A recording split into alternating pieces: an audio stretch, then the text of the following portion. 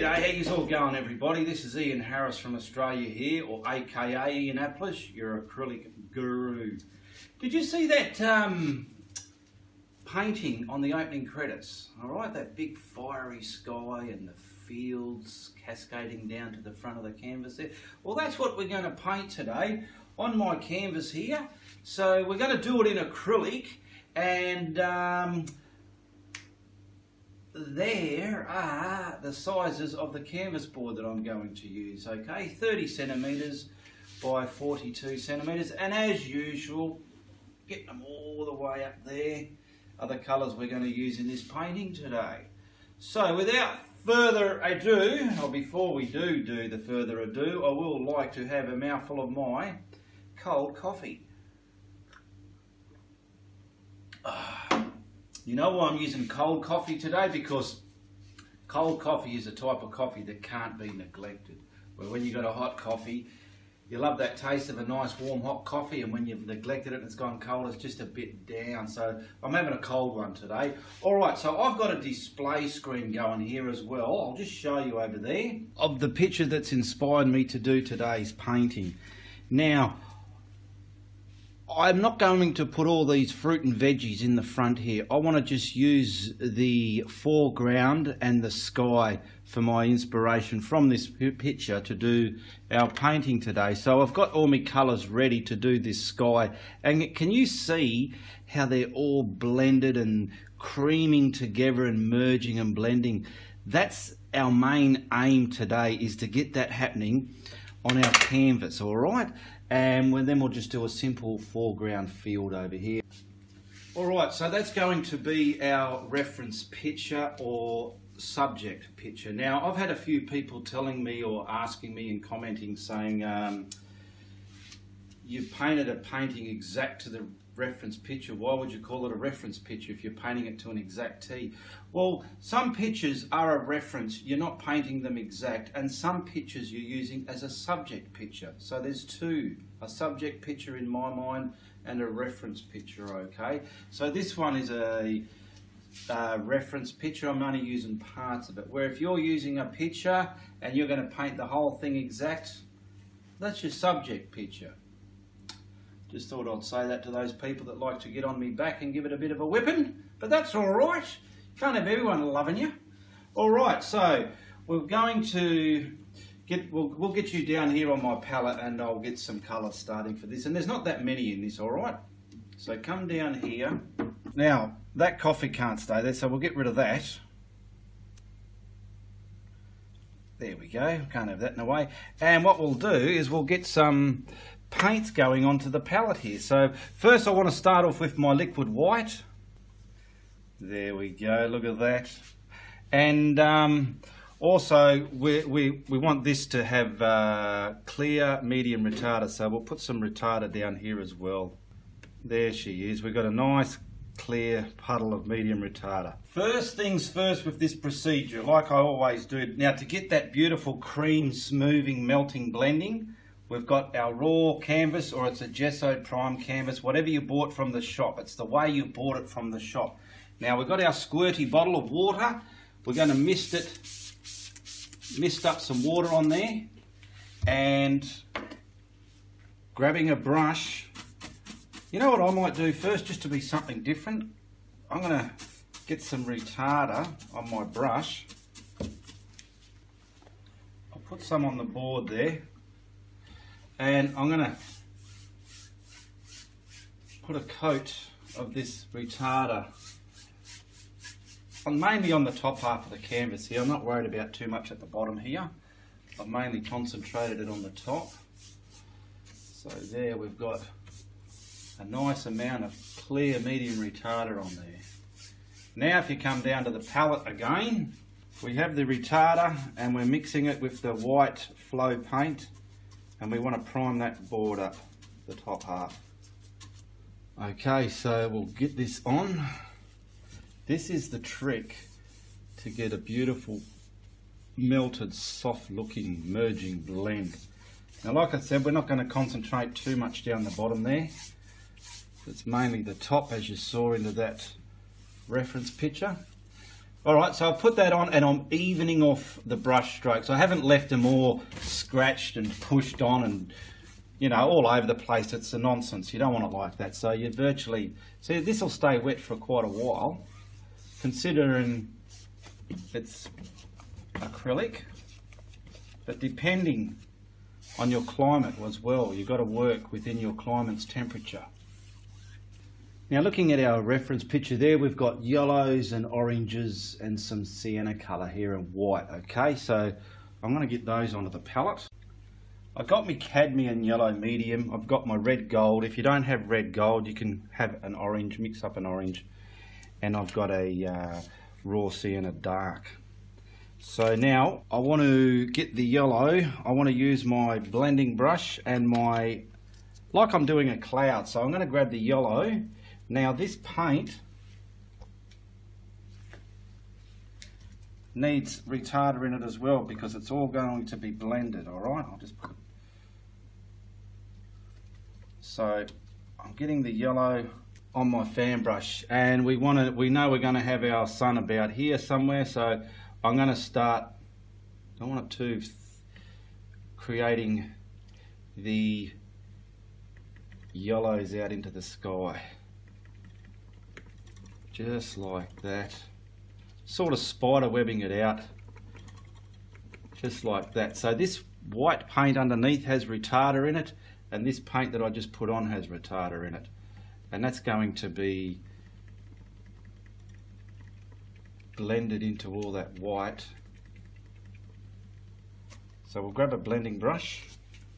Now the trick with blending, blend and wipe onto a paper towel as you blend it, because you're picking up paint. And don't blend too heavy and hard. Try and practice your blending until you know you've worked out the secret that works for you. So you want things all open and closed. And we're going to blend all this. We'll put some whites back into this later. We've got to get that yellow gold in there.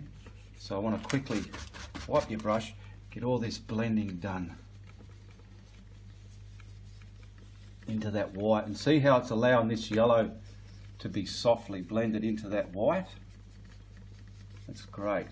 Now we're going to pick up the yellow gold with retarder mixed through it, or orange if you don't have yellow gold. Alright, now we'll get the basis of all this scratched into where it's going to meet the yellow. Do a bit at a time if you want to be careful. I've cleaned that blending brush, and I want to blend all this into that yellow. Look at that, see how beautiful it melts into there. And do this one here.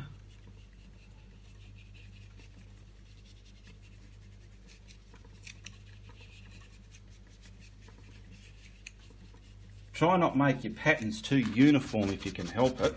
Like, you don't want them all like V's. You want them sort of different and artistic and fiery. This is going to be a fire sky, so we want it quite fiery looking. Now we're going to pick up some more of that. We've got to get it right in here, because this is going to have some darks in it. So I'm just using the fan brush. See how I'm just simply putting it on and oozing it down in there.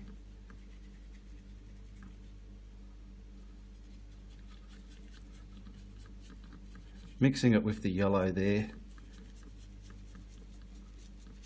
Coming down here. And it's twisting, not very hard. Find your pressure. Twist and turn your brush around. Have fun with it. Wipe your brush. See, I'm just banging it on the paper towel there.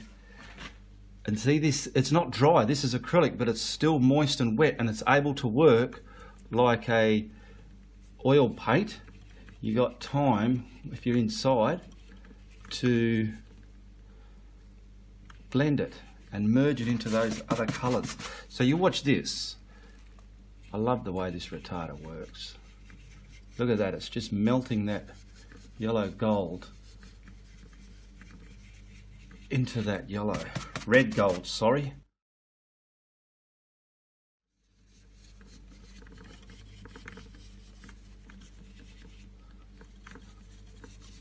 So see how easy that was using the retarder.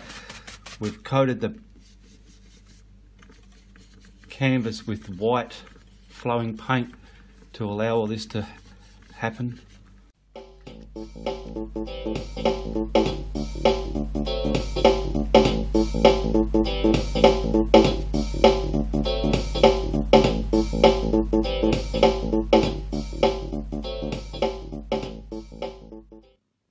Now I want to pick up some of the raw sienna dark, which has retarder in it as well.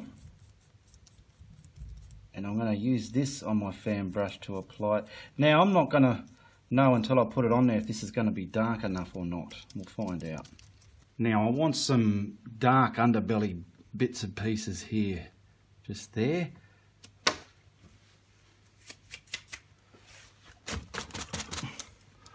I want that to blend into that orangey stuff.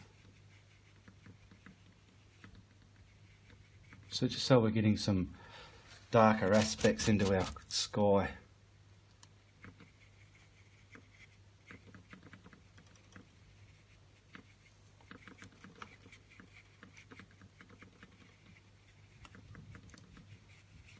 Okay, over here.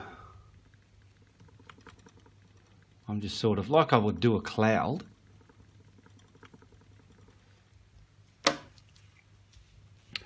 But we're blending this into the red gold, or your orange, so to speak.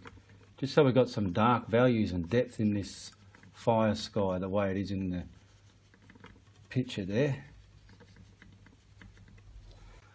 I've got a bit of burnt sienna because I'm not quite happy with the depth of that one, so I'm going to add a bit of burnt sienna, probably mix it with this as well a little bit, just to get those darker values.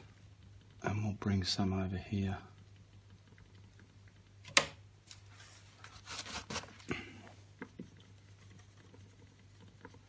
You can do this in any colour sky, really. This is just the colours of this one that made that picture look appealing to me. Now, I don't know who that picture belongs to. If I ever found out, I'd love to give them credit. Someone posted it somewhere, but there was no ownership's name with it, so it's a bit unfortunate.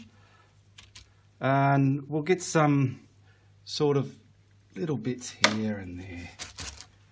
Just some nice.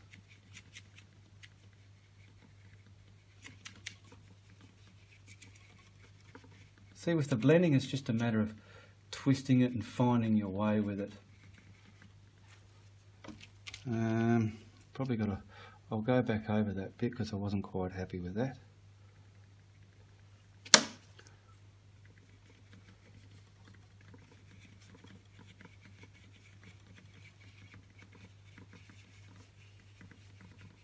That's it.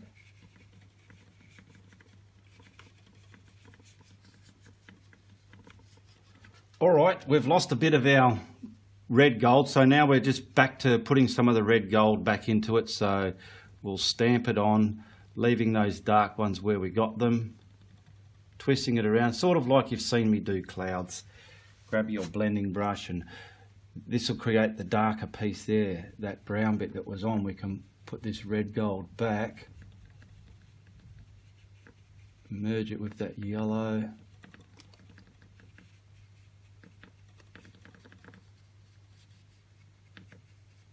Getting our fire sky happening.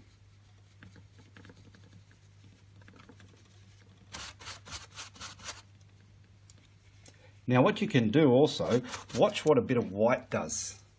Let's just say here maybe. Not that you need to, but sometimes white breaks up your blending.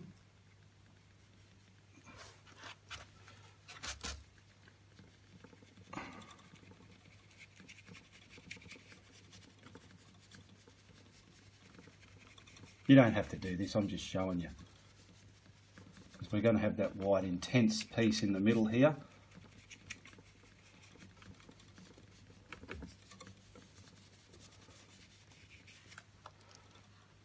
kind of soften those bits around the glary area, which is going to have the big white glare. Well, we're getting there. Now we want that intense white bit right over here. So I'm going to use my pouncer, and I've got some good quality white down here. So my pouncer's bone dry. I'll give it a bit of a squirt. And then I want to pick up this white and massage it into the whatever. There's so many different types of pouncers you can get. Let's get that a bit wetter. Now this is a good quality white. It's the paint that's up there has still got retarder in it. Now we want to find our glary spot, which is here. Okay, there she is. Now I'm going to dance that around and fade it into all that sky there. This is the best way to get a glare participating out into your blended sky, I find. You do it any way you like. I'm going to pick up some more white and intensify that again. I'm using this as a brush. Now lightly come out here, and then I'm going to grab my blending brush, which I've cleaned, and I want to blend this white now into the yellow, soften it, blend it all into those colours there. So we're keeping the intense piece in the middle. We've got enough retarder on there that's still working.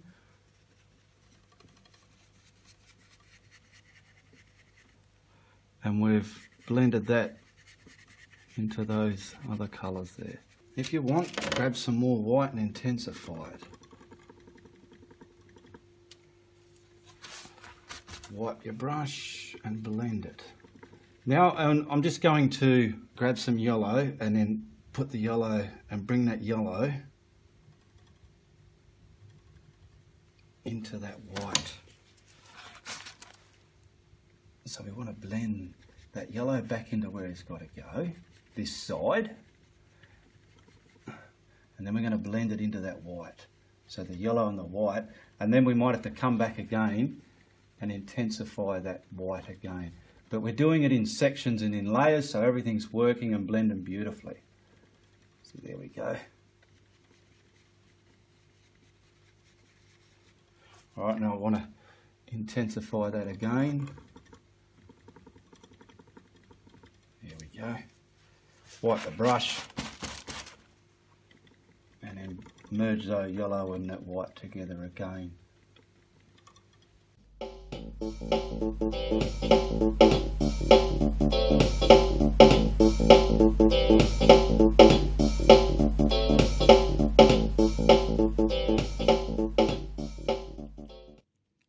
Now just to finish it, I'm touching up bits of the yellow into these darker colours, not too much, just to sort of soften it, and I've just done that bit up there, as you can see, because sometimes when you add other colours over others, you're losing the first section of it. So it's a matter of going back and redoing a layer that got damaged to create another layer. That's pretty much what I'm doing here. So we've got all these colours now that retarder's been able to help us blend and merge on such a beautiful, soft, artistic way. I'll bring you in closer and show you. Okay.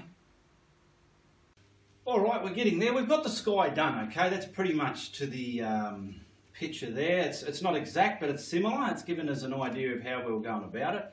Now I'm going to blow dry this now because I'm not going to need to do any more blending with that, and if I'm going to put my foreground in, I don't want it to mud up and mix and frustrate the hell out of me, okay? So take the time to have a look at the links in the description below. I'm going to put a link to my Facebook so people can find me on Facebook and follow me there. And there's a link to my Patreon's page as well. If you want to support my content, you can click on the Patreon's link and follow the prompts to support me there, okay? Now, yeah, like I said, have a drink of your coffee and whatnot. So we'll blow dry this. Okay, so we're going to use some black gesso now, and I'll create the background for our mountain. And as you can see there, we've got our sky. So now we'll create the foreground. Now the best way to put your gesso on, in my opinion, is grab yourself a flat brush. If you haven't got a set of these in your arsenal, go and buy yourself some. And I'm just going to use it out of the pot. Alright, so and why I want to use a flat brush is we can get the top of it nice and sharp, which is what we want. So where can you see there? Just to the shape of the hill. We'll get the top in first, which is nothing complicated or extravagant. Maybe bring another one there. I want to get that a bit better there.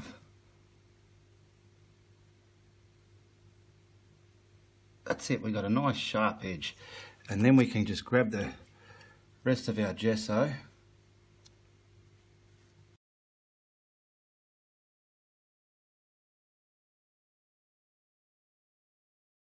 This is a real simple painting for beginners, and it's an eye-catching one too. Now that's done, blow dry it. Alrighty, things are looking good, feeling good and smelling good. We're ready to put our foreground colours on there. Hey, the other day, last week actually, I was down the local shopping centre and I saw an Aboriginal, let me get this off there. I saw an Aboriginal sitting down on the bench selling Aboriginal art. His wife or his girlfriend, Aileen Garlett, does all these Indigenous paintings in Western Australia, and what was his name? Harry. Harry goes around everywhere selling her art. So some of you West Australian people or even Australian people are familiar with her work there, but there's a piece there I bought, $25. That was very, very cheap, you know, so good on the Garletts, Aileen Garlett, for her wonderful artwork. And also, I want to thank a Christine from the chair doctor in Malaga here down the road from where I live, because I needed a new office chair and she helped me out very, very dearly with a nice, beautiful chair that I was happy with. So thank you very much, Christine, from the chair doctor in Malaga.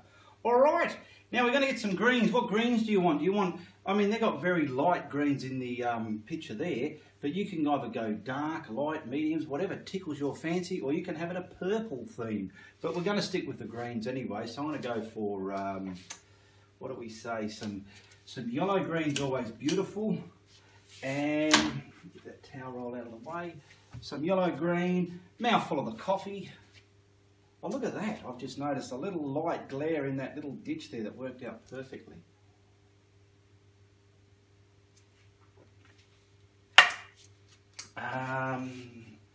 Australian sap green. Yeah, maybe some sap green. So we'll use that as our darker green over this one. First I would like to put in our footpath. So I need a yellow oxide and yellow. Actually, I've got a Australian sienna here. I think it's, look at that.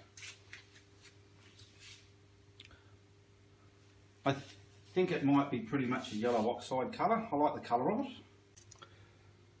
So we just want our path colour. So we'll use that as the base of it and the yellow as the top. Now grab your fan brush or a flathead brush, whatever you're happy with, doing something like that as we're coming forward. We're going to make that sort of path, okay? See, this is a flow paint, so it's probably got not a lot of body in it. And I want to sort of come, I don't have too much on the brush at the beginning there.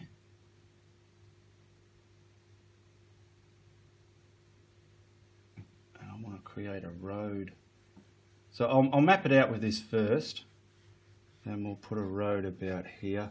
And because it's getting closer to us, you want it bigger. So there's our road, okay? So let's start getting him a bit bigger. Yeah, this is a... I'm not too happy with this paint, so I'm not going to use this one. Use yourself a yellow oxide. Yeah, look at that yellow oxide. Stick to the devil you know. Better the devil you know than the one you don't, eh? We just learned ourselves a lesson there. Well, I did anyway. And we're creating our path. Look at that yellow oxide. That's beautiful.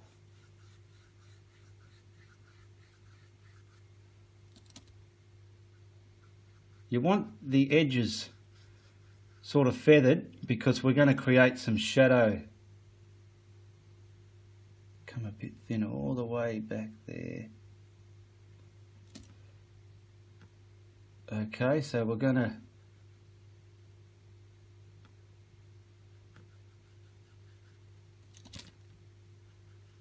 create some feathery edges, and they can sort of go jigsaw-y as well. So this is no retarder in here, but I'm not going to dry it because when I put the yellow on, I would like the yellow to sort of bleed with it in some way. Okay, so just get this on the best way you can. I'm sort of, see what I'm doing? I'm treating my edges to the finish I want, so I'm brush stroking them out to there. Get some thickness there and just brush stroke it out. Try not to lose that shape of your path though, so it stays in perspective with your horizon. Alright, that'll do. I've just cleaned that brush and I'm picking up my cadmium mid-yellow, and I want to sort of bleed some of this into that path. We're getting a caramel colour.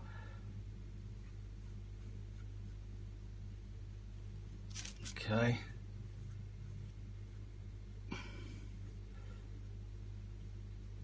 And we can also, if we want, put a bit of white up there.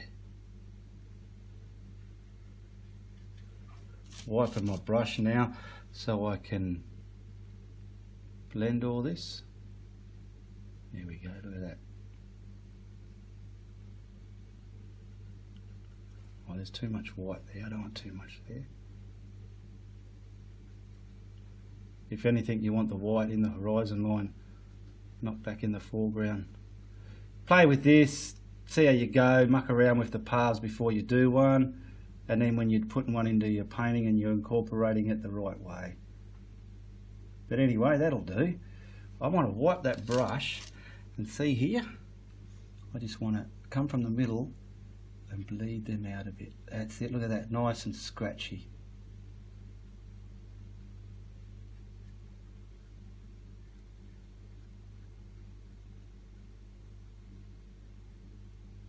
Okay.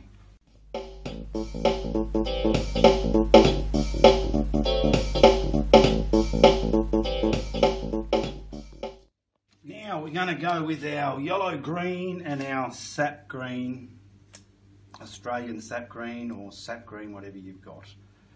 Alright, so we'll get these two colours onto the palette here. And we're going to start with the darker of the green.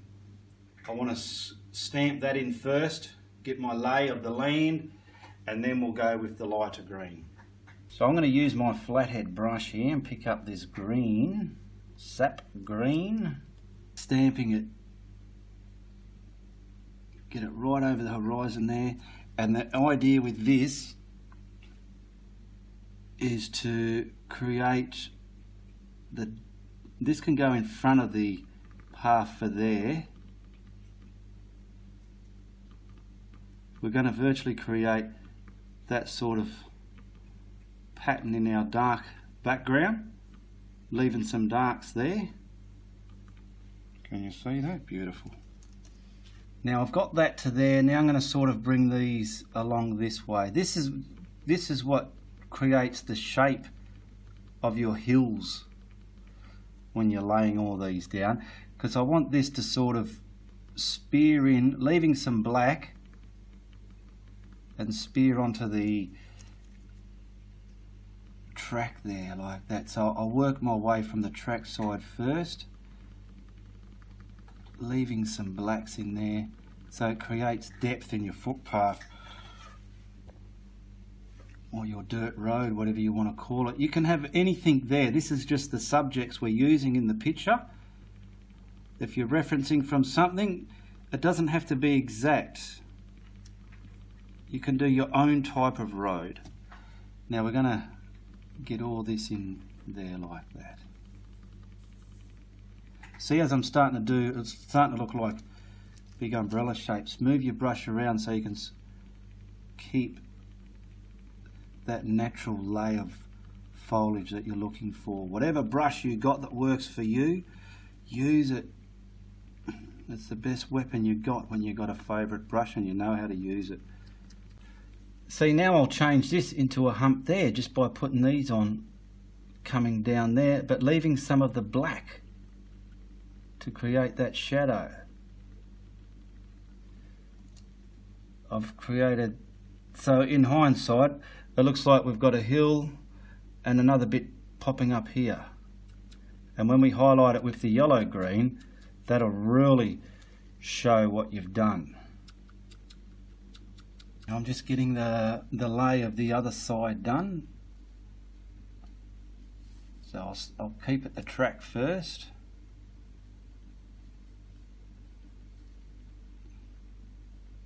Kind of bleed it onto the track here and there in certain spots.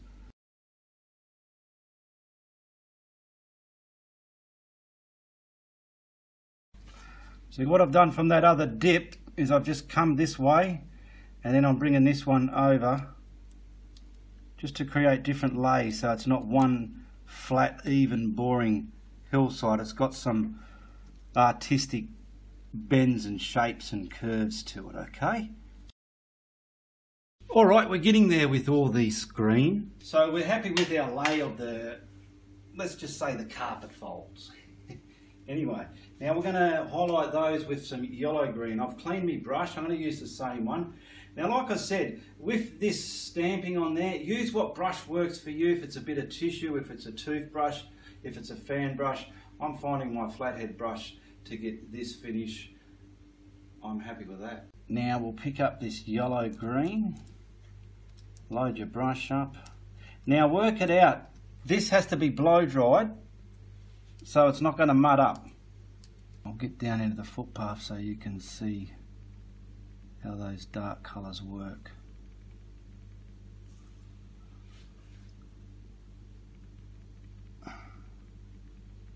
Leaving, if anything, the dark under the light.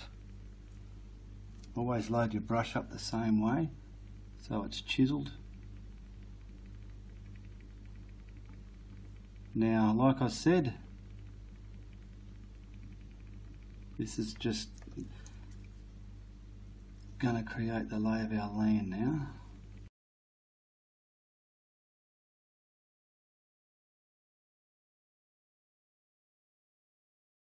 Creating the shadow, which is bringing this down there, creating a shadow, and then bring it out there. So I've created the shadow there, so it distinguishes the different shape. Now I'll just get this side undone as well.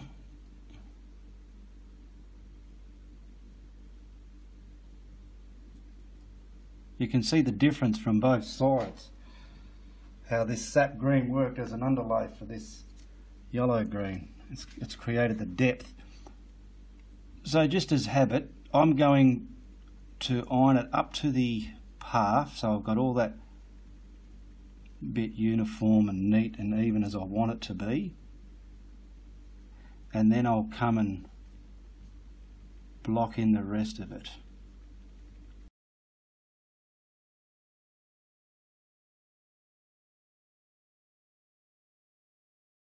Alright, getting that done, that's all pretty much finished. Now, what I'd like to do with this is get some yellow, the cadmium mid-yellow, and we'll just highlight.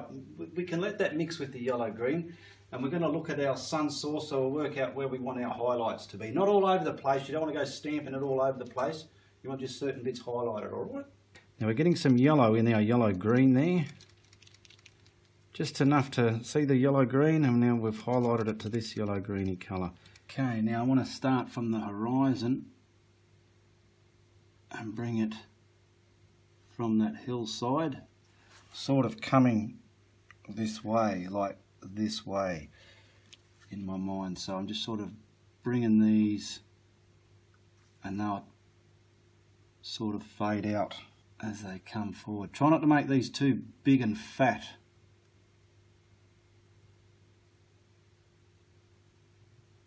How's that looking in the monitor? That's looking all right. And then I'll hit the top of this one and down the caress of that there.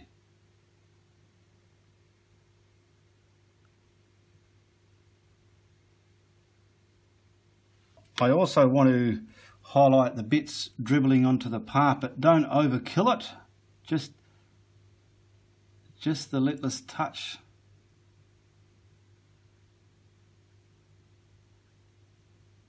Just some sort of hint of highlighting in there. Okay, we will get the same done on this other side. So this is behind the sun. See, I was nearly going to do that, but so if anything, I want to highlight this side of the mound here very thinly. Don't put big blobby stampy marks on it. Get the forehead of that done and then bring it back over to that hill there. This is really defining the shape of your hills and mountains or whatever you've made with this stamping these different tones and colours on there. Okay, see what we've done? And now we'll start from here as well. We'll get all this distant bit more lighter. And of course the horizon line, because it's virtually shining on the whole horizon line there. And then we can participate this down just a little bit there, and mainly all here because the sun's coming down the crest, the valley, the path, whatever you want to call that bit there. Yeah. Getting there. Probably sprinkle some little bits here just where there's some high ground might be. And of course back down here.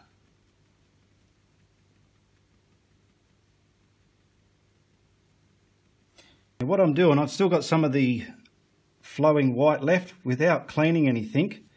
I'm going to get a bit of that and see the different tone I've made with that green again from that to this. I want to just do the minimal highlight with this now. And if anything, it's mainly near the sun. Just so as it's a lot lighter in the middle there. I'm not going to come everywhere here, like the top of here, it's just hitting here.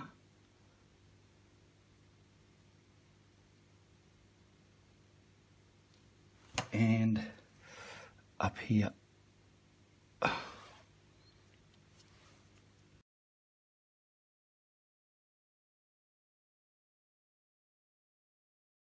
Now I pretty much think we'll call that it. You can put some like fencing in there like they have in the picture I've used. You can make the track a bit more detailed, but for a beginner simple subject, I'll just put an autograph on this now. Where can I sign it? I'll sign it over here.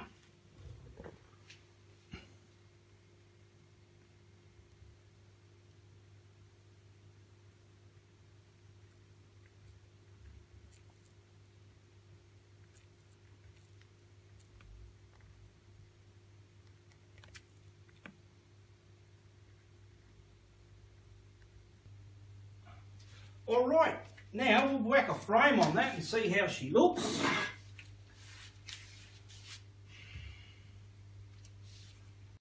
There we go, we got our fire sky. We've got our fiery sky in the background, and we've got some simple mounds or dunes or moors with some certain bits of highlight there and our attractive little path in the middle, okay? That's not too shabby. Be sure to share, like and subscribe to my videos and my channel here. And if you like what I do, you tell a friend. But if you don't, tell everybody, all right? All the best to everybody. Goodbye, good luck, and good on ya.